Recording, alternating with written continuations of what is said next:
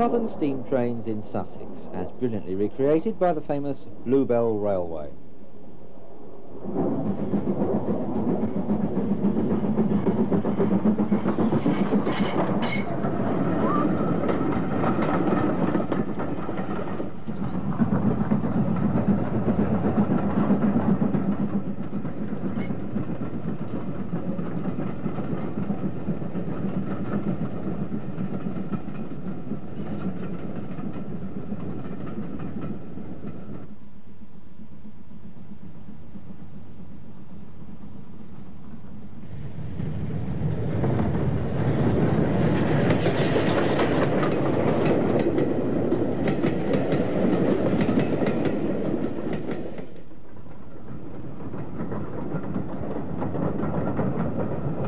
Welcome to Online Video's second Bluebell film.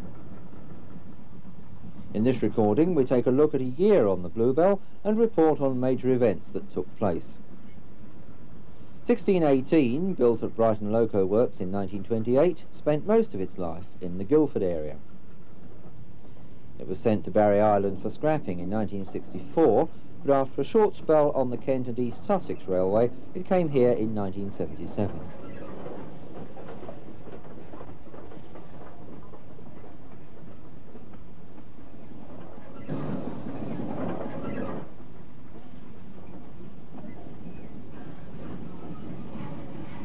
We move off the line now and go to what we hope one day will be the northern terminus of the Bluebell, East Grinstead Station. One of the last diesel-electric trains arrives at a cheerfully decorated platform.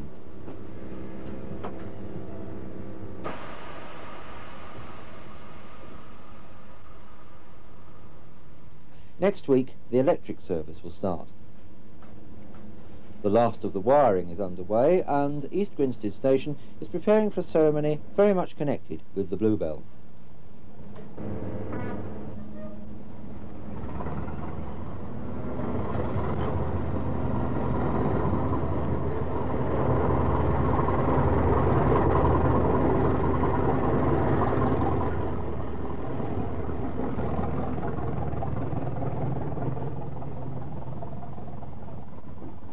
British Rail have reserved a bay platform here and relevant track space for the arrival one day of steam trains.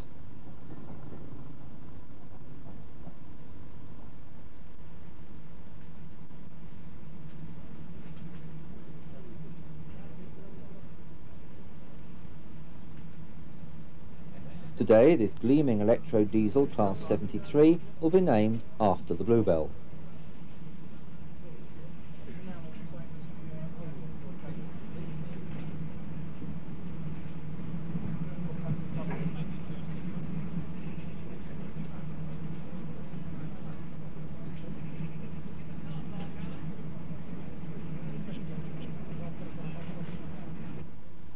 Among the celebrities here today, Johnny Morris, the Vice President. So, with a selection of noises off and stiff upper lips all round, the ceremony began. Naming ceremony this morning. I think somebody's got the wrong cue. First of all, it's nearly 30 years ago since British Rail actually closed this line beyond East Grinstead. And the line was taken over in part by the Bluebell Railway, who've been operating very successfully between Sheffield Park and Horsted Keynes. Looking forward to having them, and in fact the layout of the railway here, as part of the electrification, we have left the room and space for the Bluebell Railway Station.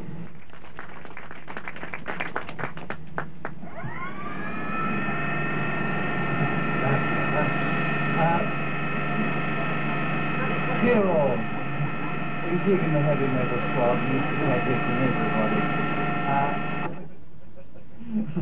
and so we came to make all the Thomas... Now it was time for the unveiling. Johnny Morris steps forward.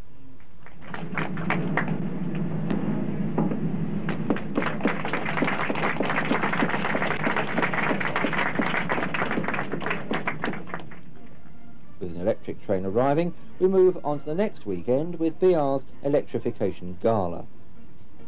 There was a strong Bluebell presence in the car park, and vintage buses were laid on for trips to the railway.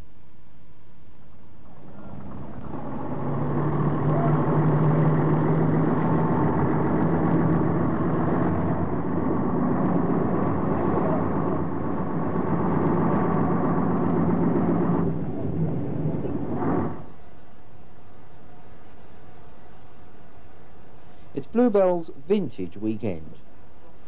The popular Terriers are hard at work as usual, and most of the other tank engines were in use too.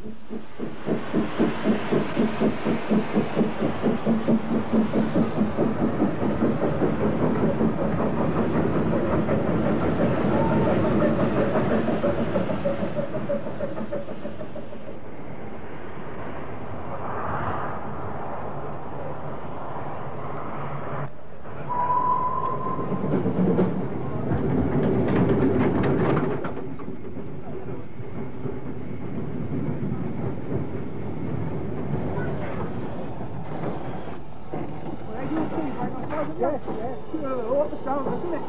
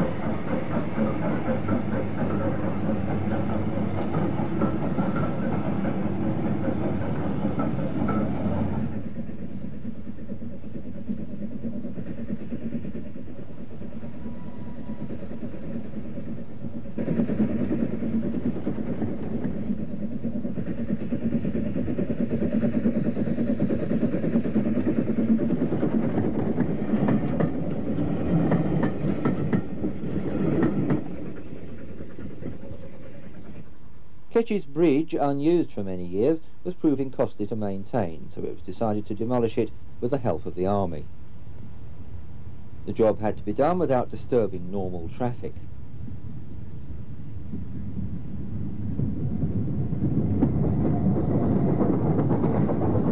On a wet day, a crowd gathered to see the explosion.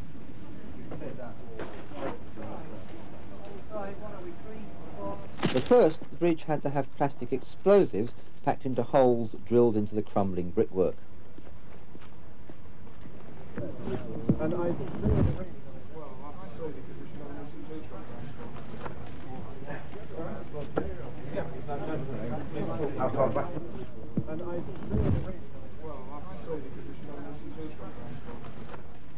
And At a given word, everyone had to retire to a safe distance.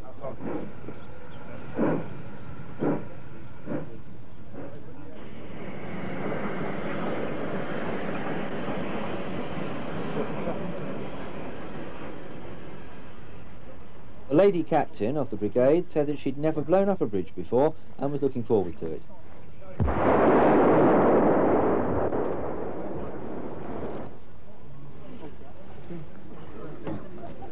The debris was soon cleared away and the track declared safe to use.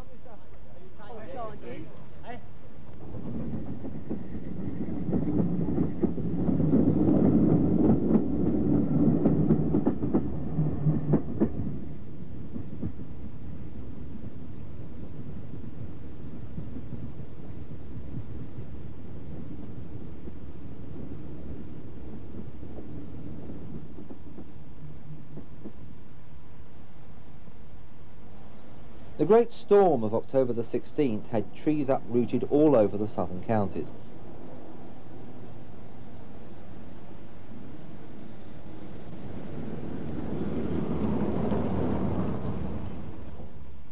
The Bluebell Railway didn't escape trouble either.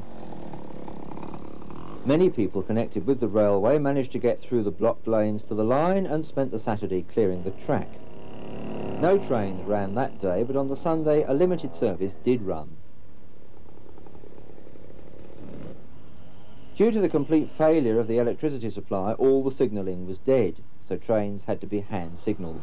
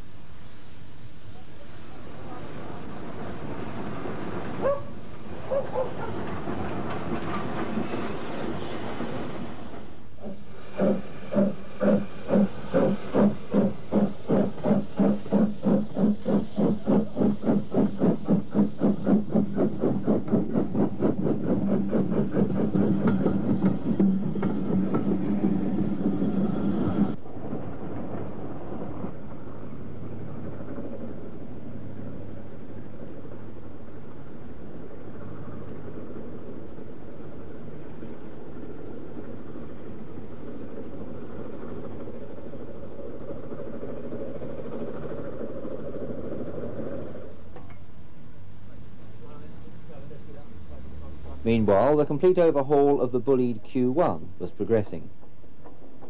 The engine was dismantled a year ago with the help of the steam crane. It's a dirty, difficult job unscrewing rusty bolts after years of neglect. The work is done out in the open in the yard at Sheffield Park all the year round and in all weathers. A small team of dedicated members, apart from their other duties, work on the project when the weather allows. Ian Collins, one of the regulars, told us about the progress so far. Well, since it's been lifted off the wheels, it's been needle gunned on the outside and inside and underneath the footplate. It still needs a cylinder block needle gunning, which will be done next time we get some good weather. Well, that's a method of removing rust and scale and rubbish. It's by using compressed air, which forces needles onto the metalwork very fast. Axle boxes are out and in the workshop, waiting attention for remetalling. The reverse has been taken off, that requires attention. The motion's all been taken out for rebushing, I think. The side bars are going to be remetalled, they've come out. Wheels are going away to Swindon for turning. I started work on the tender and nothing special's happening to that apart from repainting and general tidying up. I am now cleaning out the drag box of the engine. This is underneath the footplate and takes the weight of the train and the tender, and I'm painting it with bitumen, which is like a thick tar sort of stuff. Just general preservative. General preservative, yeah. We should pause a while to appreciate these members and the hard work they put into restoring old engines, enabling us to enjoy the scenes and sounds of steam locomotives.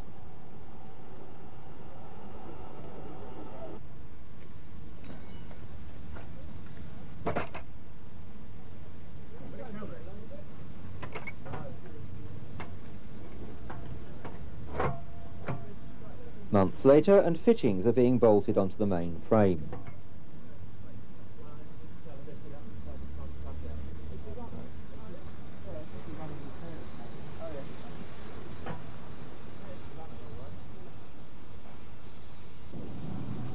Autumn leaves lead to midwinter, and at Horsted work still goes on.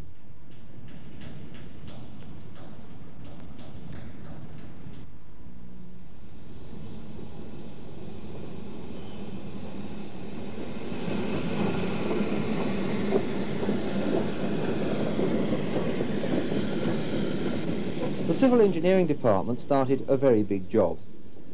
For a long time now, the track bed by the platforms suffered from flooding. It was decided that this was caused by the old drains under the track collapsing. So in December, and without disrupting traffic, the track would be lifted, ballast removed, and new drains laid underneath. Meanwhile, trains came and went, keeping up the well-known Bluebell winter service.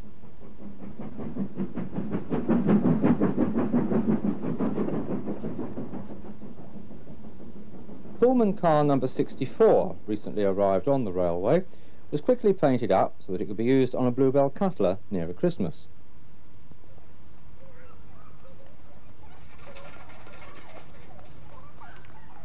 All through the winter months, a warm welcome awaits the visitor.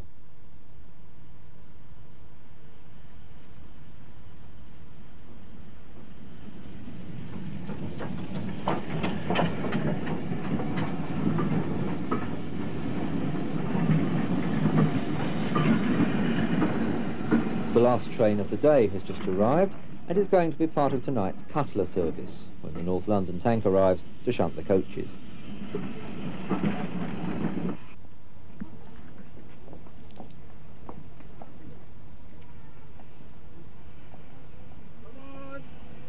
Santa looks as though he's checked out the sherries already.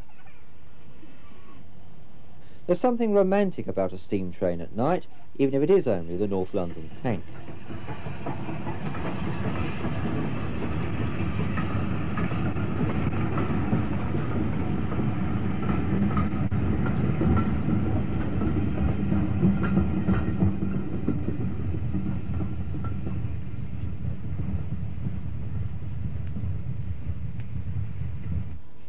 The chefs have been busy all day, and it's time to load up the food into the kitchen car and generally get the train ready for tonight's cutler.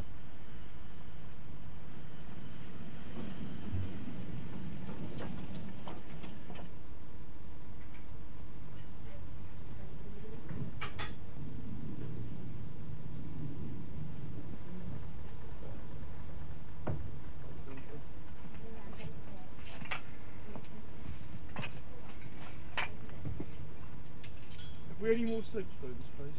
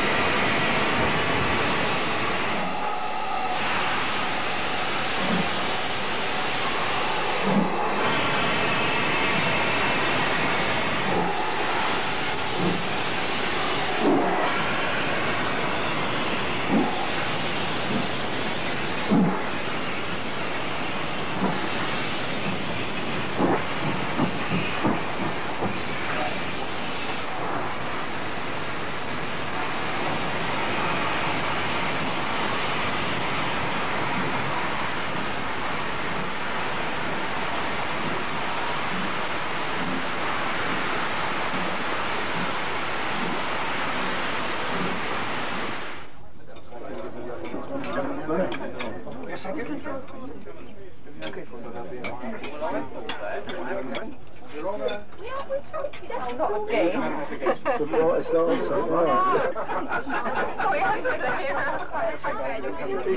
can't believe he only gets one present. She's going to be thinking, he can't believe he's doing it.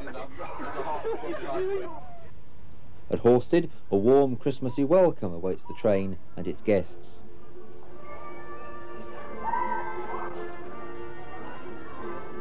The Bluebell's version of the Queen Vic is one of the attractions.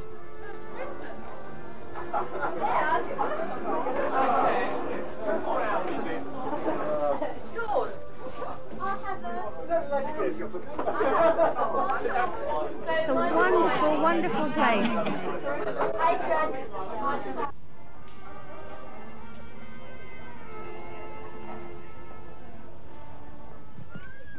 Next day, Santa is still very much in demand.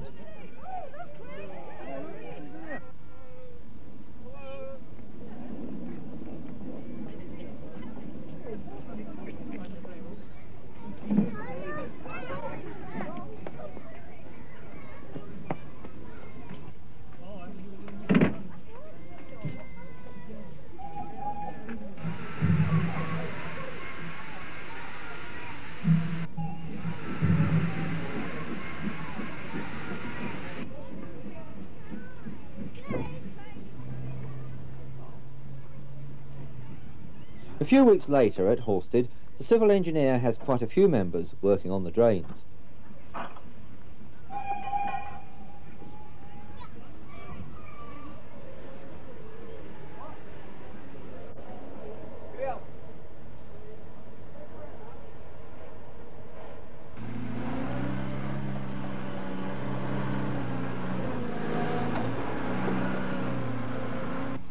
A huge new main drain pipe now has to be installed at the edge of the site.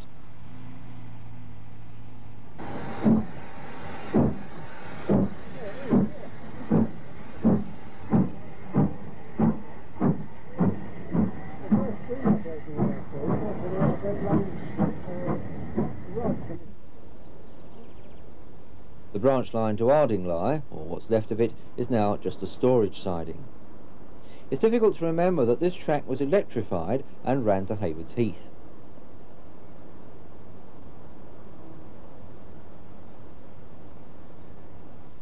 Going back to 1960, a film by Trevor White shows the Bluebell looking very different to today.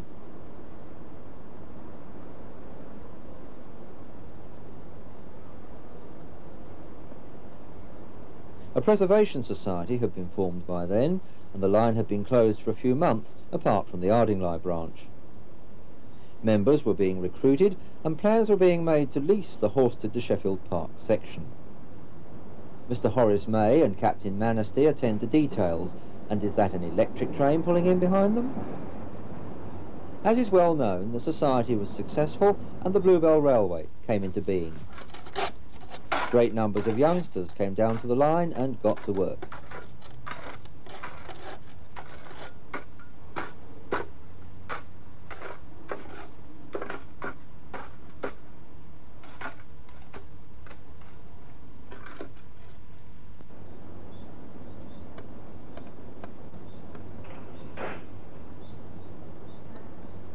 Now it's the great day, and the first Bluebell train would arrive on the line.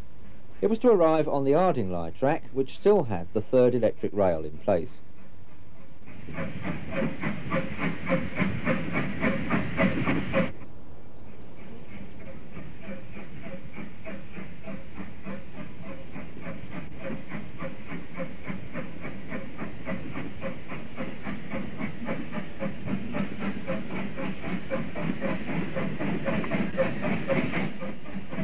It's May the 17th, 1960, and Stepney has arrived to meet the press and well-wishers. A public service commenced in August that year, running from Sheffield Park to a point just outside Horsted Station because of the electric rails. However, the following year, the trains ran right into the station. So now it's a run down the line to Sheffield Park.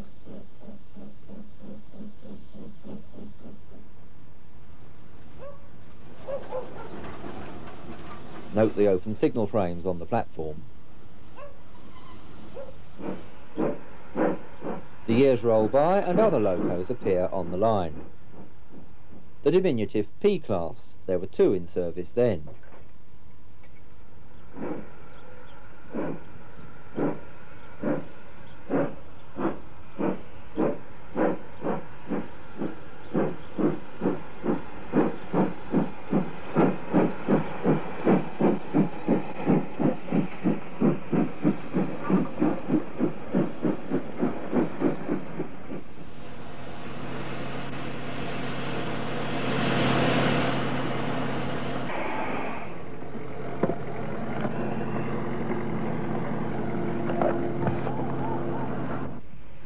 The USA tank was about too, helping on the heavier trains.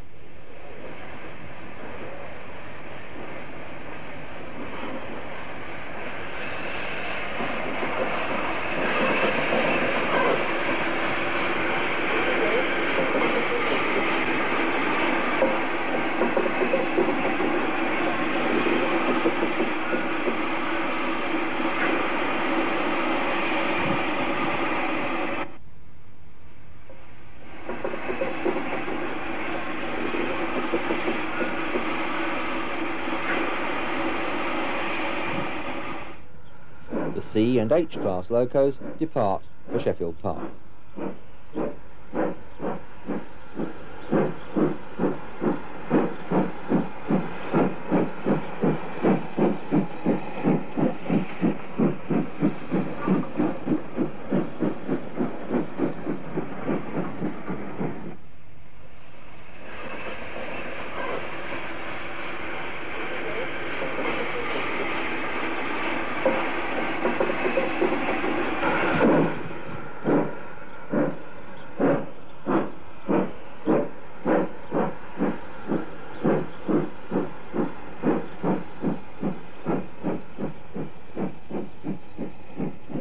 Also seen that year, the Q1 and Blackmore Vale.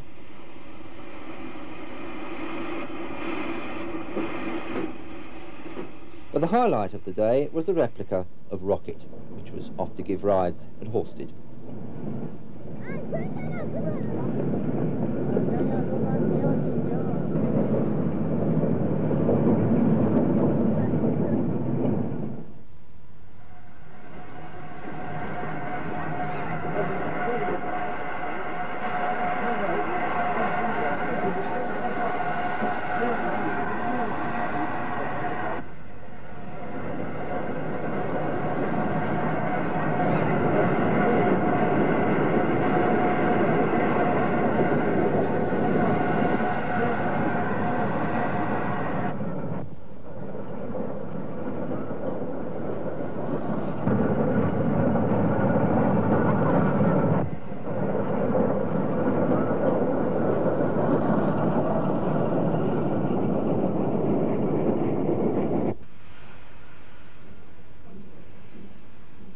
Visiting locos on display, and the C will be in service next.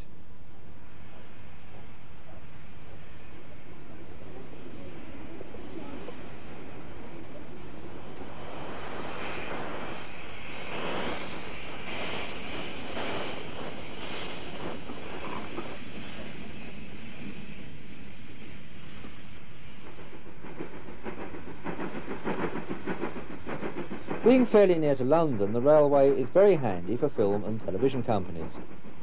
Many feature films have been made on the line, and hundreds of commercials too. Meanwhile, the rest of the line lies derelict and empty. Here at West Hoathly, the station disappeared many years ago. The tunnel, though, is still maintained by BR.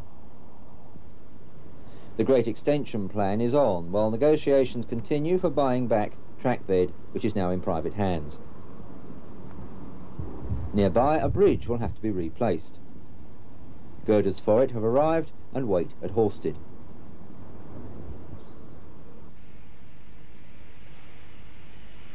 A special train was formed in March to convey guests to an important event at Horsted.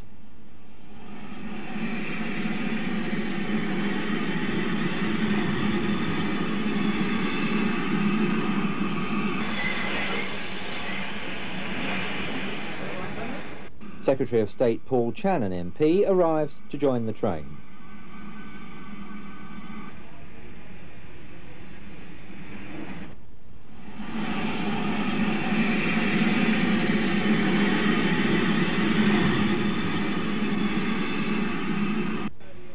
Among other guests, Chris Green, Director, Network South East.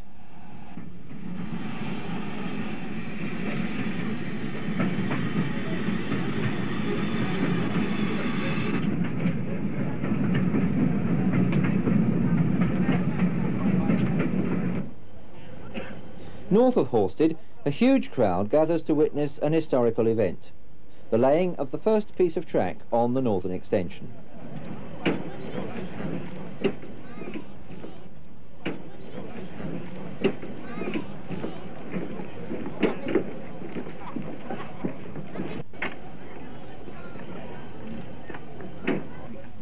Mr. Channon, at the controls of the crane, carefully lowers the panel of track.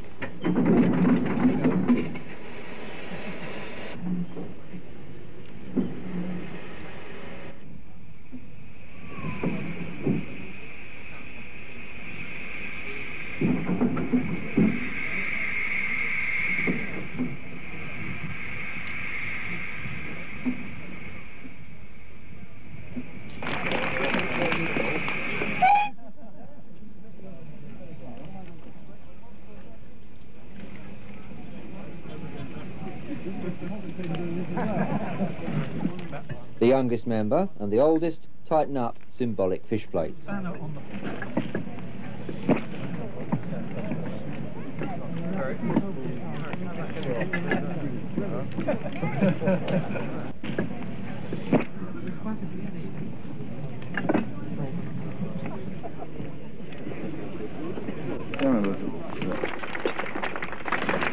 Ladies and gentlemen, it's a great pleasure to me to come here today and to have the honour of carrying out the ceremonial inauguration of the Bluebell Railway Extension project. I only hope that all those manoeuvres have been satisfactory and someone will carefully check them later to make sure that everything actually works. Otherwise, I dread to think what will happen. You have a long task in front of you before you actually get to East Grinstead, I'm afraid, but I've no doubt that the start of this first stage will be a tremendous fillip to all concerned with the running of this railway.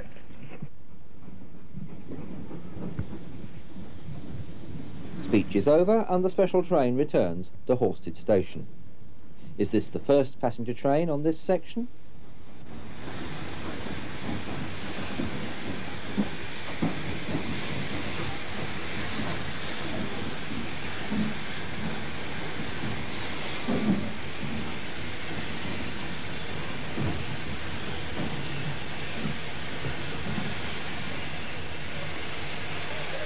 Meanwhile, there are plenty of other trains about.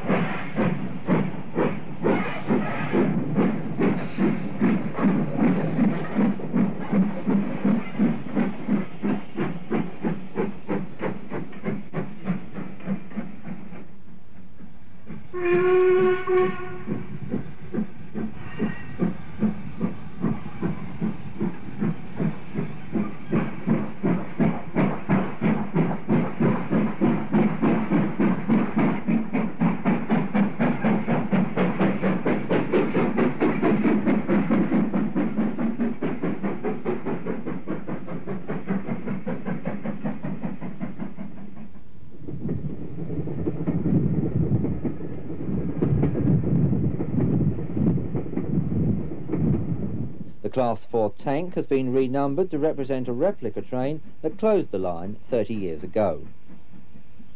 These engines were built in the early 1950s to BR's standard design. Some even worked on the Bluebell until withdrawal, when they were sent to Barry Scrapyard.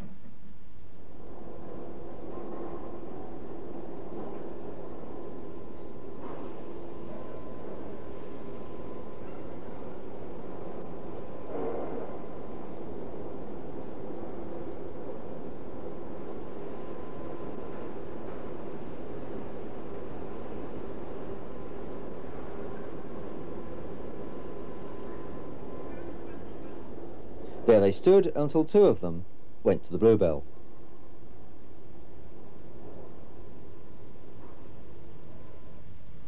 Since then, 80100 has been awaiting restoration at Sheffield Park.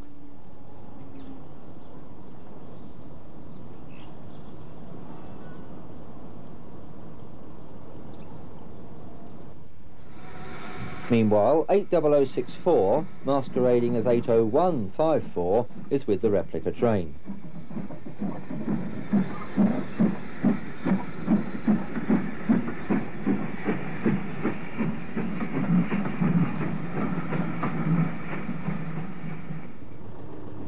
A few weeks later, a start is made on the extension.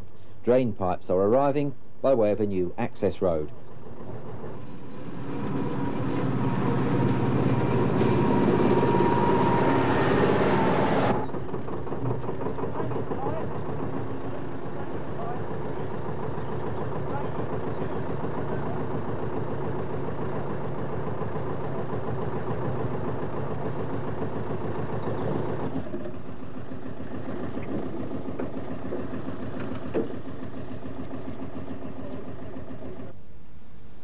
In the loco yard one wet weekend, the Schools is about to have its bogie removed for overhaul.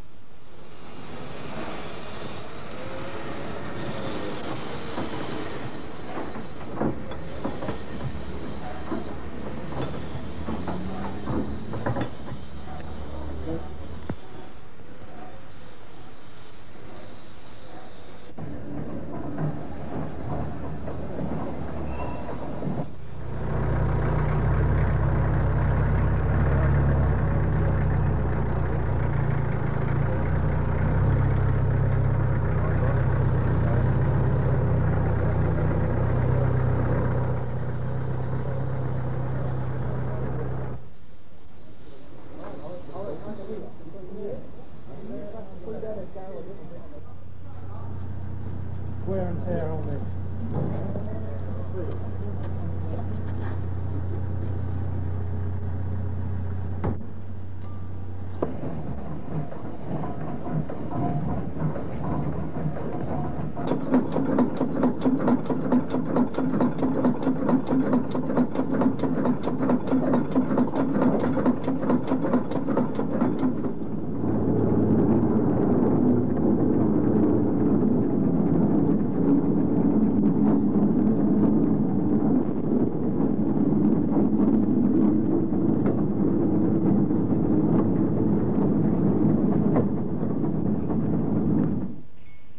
Now it's Bluebell on parade weekend. Everything steamable will be running, and some trains will be double-headed. A firm favourite, Baxter.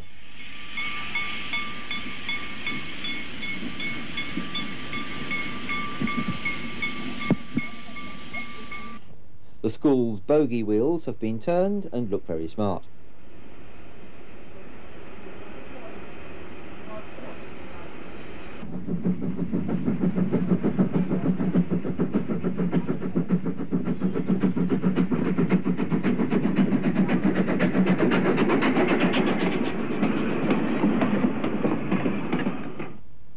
Let's have a look at the parade.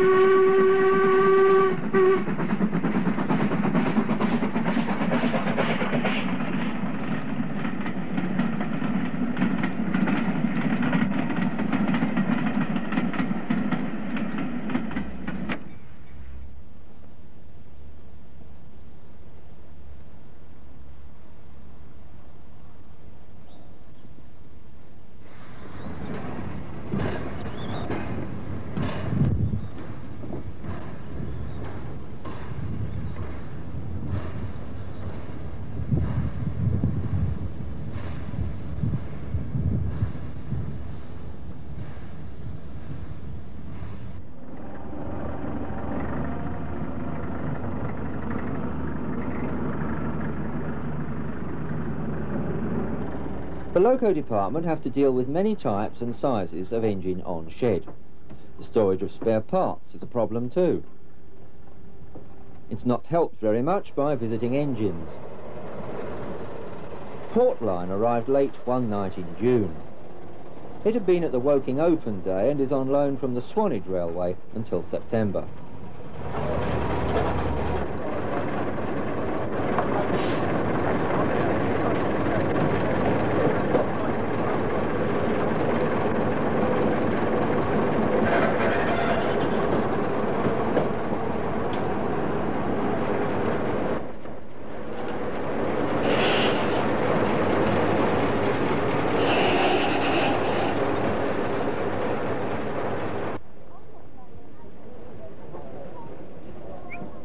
Portline, one of Mr. Bulleid's Merchant Navy class engines. Not since Blackmore Vale has there been such an engine in use.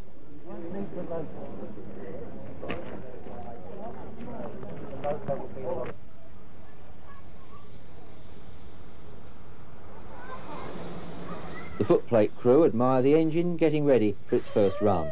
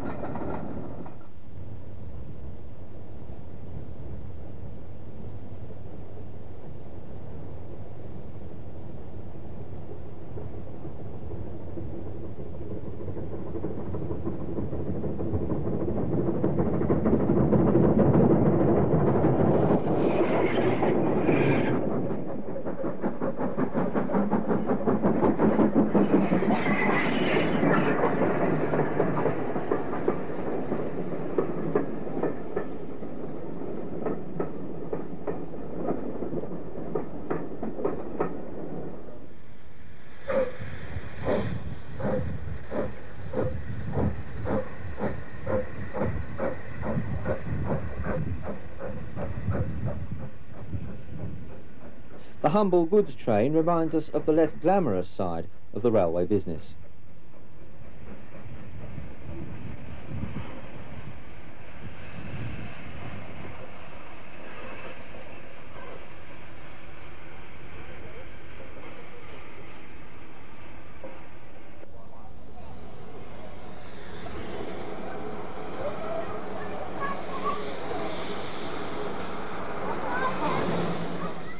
We end this recording with sounds and scenes of Southern steam in action, as brilliantly performed by the Bluebell Railway.